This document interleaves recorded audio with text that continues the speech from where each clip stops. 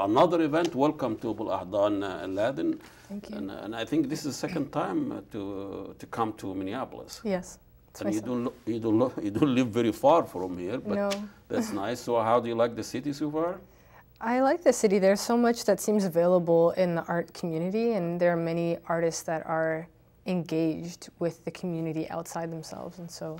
Yeah, a lot of people say that about how important arts to Minneapolis, and but tell us a little bit about your reciting and that Saved by Face and Verses that night, and I think the varieties, as I said, of artists and poets, and the topics and reflection of people's experience, and those things we don't see on the mainstream media at all, and Fox and all of that. And when we talk about the Somalia that people talk about in poetry or in their conversation, what Somalia are they talking about? So I think the organizer Nim'o Hussein Farah was very mindful about trying to invite people that engage the oral culture, maybe that exclusively, and then people who were interested in documenting or archiving in a different way. And so there was a variety of storytellers. It was across ages. There was both male and female. And so I think that gave an opportunity to have a wide voice, and that people really responded to that because there was every kind of landscape, political, social, emotional, stories that were maybe closer to an individual experience, and then also ideas that were for the entire nation and for the diaspora, since so many of us are scattered all over the world. And also there was like performance. Yes. Performance poetry. There also was poetry recited by the Somali language. Yes. And it's really, it wasn't about a specific genre or anything. It was just the experience altogether.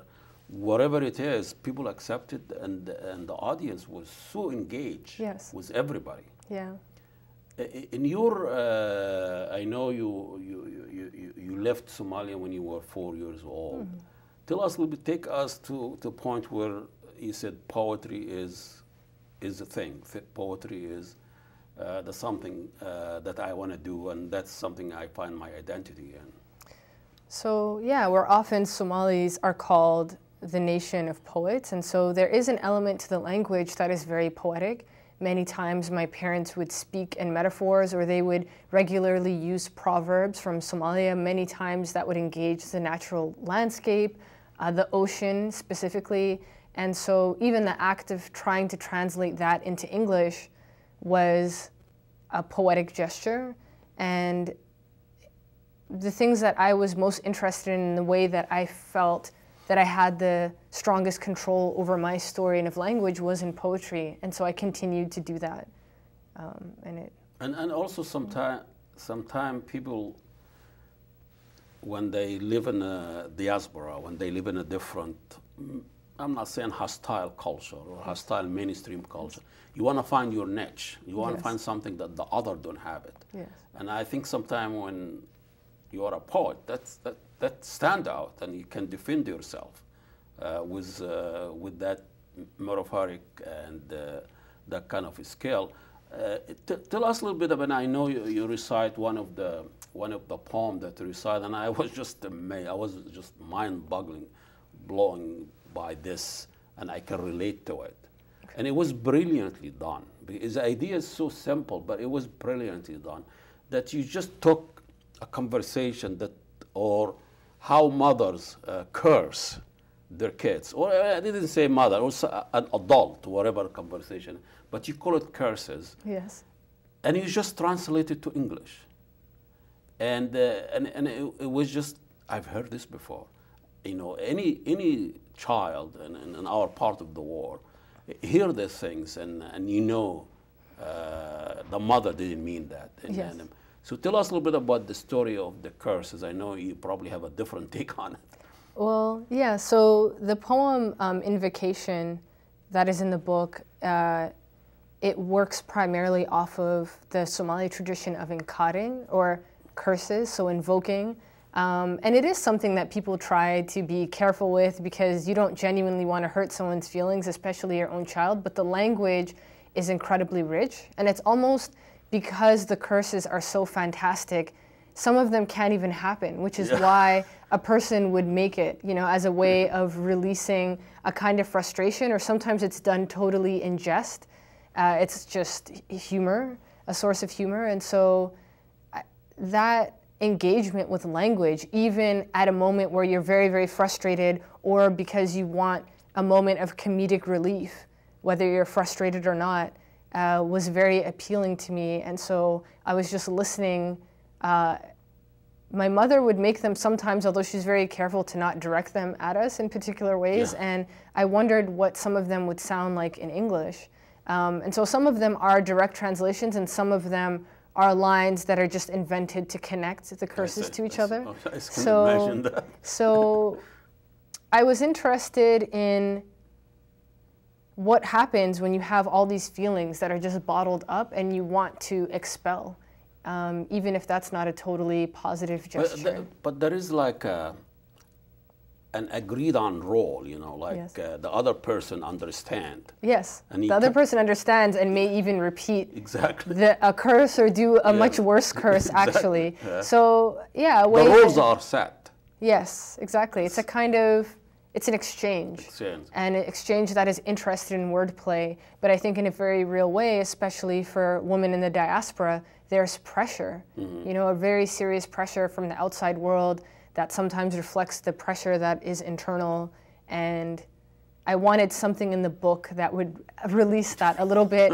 And it's my pleasure sometimes when people repeat some of the lines to me. And several people bought the book because they wanted to have those curses compiled. I did. So can you tell us a little bit about this poem and maybe recite some of it? Yes. So the poem Amber Doll appears is in the last section of the book. And that whole section deals with imagined spaces or fantastic or dream figures. And so this poem is similar. We were having a conversation earlier about the ways that it's similar to Invocation, but the voice is a little bit unclear. And the speaker is concerned with tamping down or somehow making this doll immobile, because the doll itself is a symbol for silence and being silenced, of being unable, of not being free in the world, and even of poverty. And so emotionalness. Yeah, and so there's all these, what I hope to communicate is that there is an interest in stopping something that is a limitation, and stopping an inclination to see yourself reflected in a helpless or hapless figure, and making something new, something fantastic. How can we transcend? How can we rise out of something that feels like a limitation? Okay, so yeah, here is you're kind of dismantling how people look at dolls, to be honest with you. Okay. You kind of put a different relationship. You never look at a doll the same way again once you hear this. I gutted you 10 years ago, cut your limbs with a kitchen knife, and threw you in a dumpster across the street. I watched the three-legged cat grieve you, head in his paws. Amber, you dull-eyed monster, how did you find me? You did not scream when I sliced the seam of your spine. You stared. You smiled your dry lip smile. It was not me who colored you purple. I did not keep you under the stairs. But we never put rollers in your hair. You are not even good enough for Brown Bear, who the paper dolls would not give the time of day. We could have let you marry him. You are an ugly girl in a paisley dress got from a bin at the Salvation Army. Your eyes roll white in their sockets, even though you're cheap, and your eyes don't move when you're made to dance, when a little sister is playing baby and rocking you in her arms.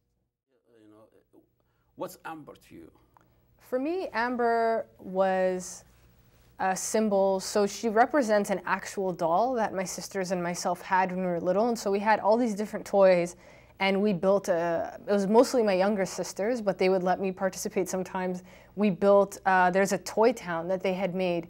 And so Amber Doll was this kind of unattractive doll that wasn't put together very well, and there was just something about her that was creepy. And so when I was thinking about what has to be shed, what has to be left by the end of this book so the speaker can transcend, what has to be destroyed, Amber Doll was a figure that would make sense in this strange space, in this dream space. And I wondered what would happen if a person, if something that you had discarded many years ago that you never liked in the first place, if it just came to your porch or you suddenly saw it on top of your fridge, how annoying would it be? And what would the response be? And it was powerful for me to be able to allow the speaker to say, I won't believe in you, you're dead. And so I think there are many things, just even in our internal landscape, we have to put it away. We have to find a way to kill it and move past it. And so it's interesting. I mean, doll is dead to begin with. Yes. And then you're telling a Exactly. dead doll you are dead. Yes. It's dead twice. Yeah, you're not living in the first place. But there's a way I think that you can feel like that when, as a displaced person, and sometimes as a woman, not personally the bigness that you have inside yourself, but the way that the world tries to limit you and what it tries to do to you, there is that tension. It's actually when you understand that and accept it. I mean, people outside of that relationship is, oh my goodness, it's a vicious relationship. Yes. But I think the doll understand what you're talking about. Yeah, that's like you have a history between both of you. Yeah, that's a really lovely interpretation because the speaker is presumably more of an adult, right? Not really a child anymore. Yeah. And so there is something in that even, right? This is an act of grace to assume that a doll is able, that sense of animation, even if for the time we were playing with you, that you were alive and had a sense of story. And that's what I wanted for almost every image in the book. I wanted it to have a story if you looked at it, it could suddenly just start speaking. Even if you're looking at a cup, that maybe the cup has a right to give a testimony and bear witness to its life and think that everything is worth regarding. And so I'm glad that you see that. Actually, it really pleases me that you see that. Get a hold of it. So the book is called The Kitchen Dweller's Testimony. It is printed by the University of Nebraska Press. Its official release date was April 1st. And so you can... April Fool. Yes, I questioned that for a moment. Beautiful. That is poetic. Yes, so it was available a bit early, but so you can find it on the University of Nebraska Press's site. You can also find it on Amazon. If folks are attending the AWP Writers Conference at the Convention Center over the next couple days, it is available at the book fair there. And so the book is it's all poems. It's a collection of poems. It's my first book. A lot of poets there. Yes. Ladan Osman, she had a new book, The Kitchen Dweller, right? Yes. And it's available in the market. And she is a Somali American, and using poetry as a way of telling her story, her country story.